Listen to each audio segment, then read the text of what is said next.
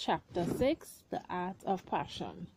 Before you and I make the quantum leap into motivation, communication, and implementation, which are the engines of the art of productivity, we have to take a brief detour to confirm you are on track with your personalized definition of success and your customized mission. Unless these elements fit you perfectly, you cannot reach your destination.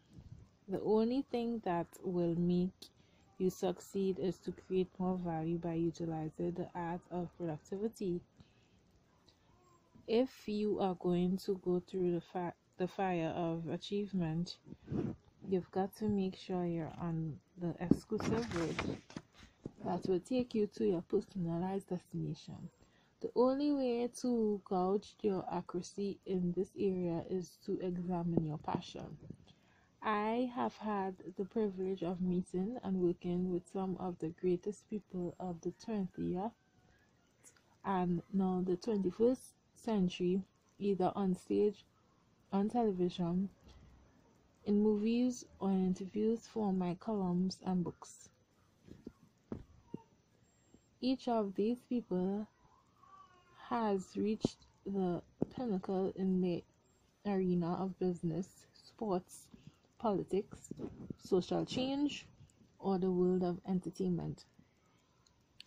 These ultimate achievers come in many shapes and sizes, and there is only one element that I have been able to discern that they all have in common without fail. Each of these superstars has an unwavering and burning passion toward the personal goals they pursue. My very first interview broadcast on the Narrative Television Network was with the legendary movie star Katharine Hepburn. We had several conversations after the interview, and I was in communication with her up until several months prior to her passing. Katharine Hepburn was a pioneer in the movie industry and received acclaim that was unparalleled both from her audience and her peers.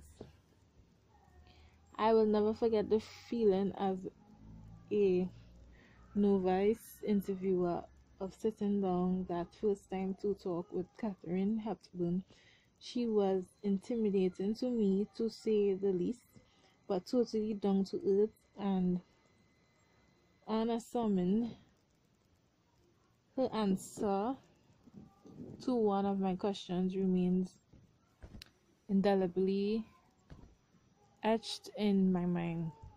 I asked, "Miss Hepburn, if you had not found your way into show business as a movie actress, what field do you feel you would have pursued throughout your life?" She considered my question for a moment and then responded hesitantly, "I'm not exactly sure what I would have done, but I hope I would have gone into medicine or some healing profession." Then, with that unwavering degree of certainty that movie fans came to love, she continued emphatically, "If I had not been able to make a living as an actress, I would have had to have found another way to sustain myself as I acted to support my habit, because I act out of an innate need to be an actress." This kind of passion will sustain you just as it did Katharine Hepburn throughout the trials and triumphs of pursuing your mission to reach your personal success. Everyone works hard and faces challenges and difficulties. Those people who prevail are those who are pursuing their own passion. I'm reminded of a story that I often have the opportunity to share from the arena stage at events around the world. Once upon a time, there were two ancient tribes of people who lived in close proximity to one another. One tribe lived in lush valley near a swiftly flowing river that sustained this valley tribe and their crops and livestock year round. The valley people lived an agrarian lifestyle of planting, cultivating, and harvesting throughout the seasons year after year. The second ancient tribe lived in the high up mountains just below the snowline where they dwelt in caves and sustained themselves throughout hunting for meat and furs.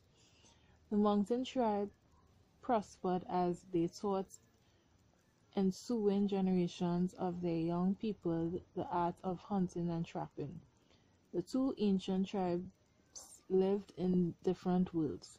They rarely even sighted one another, even though they lived less than a day's travel on foot from each other.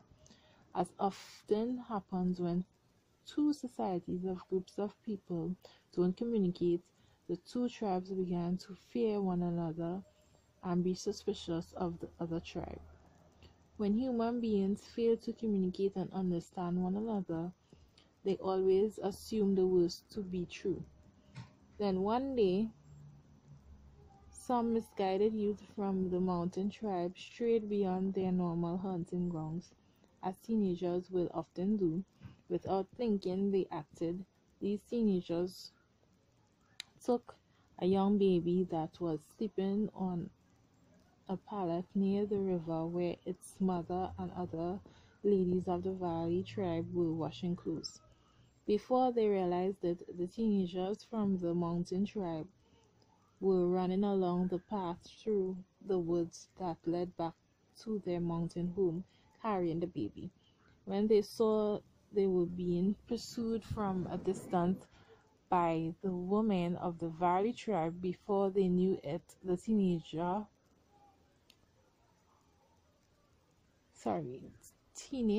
hunters from the mountain tribe had gone beyond the point of no return, and they went back to their cave dwelling with the baby they had kidnapped.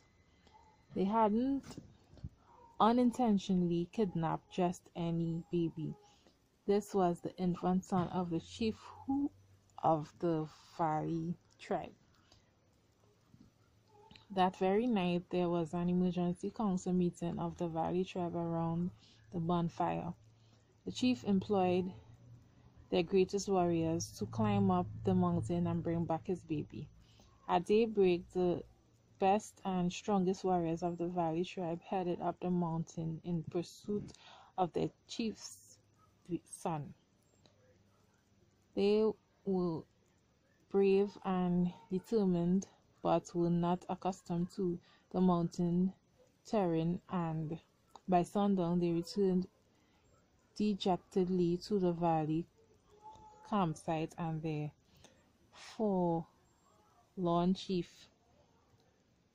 With the last rays of the setting sun, the chief and the people of the valley tribe spotted a lone figure coming down the mountain that their warriors had been unable to climb. As the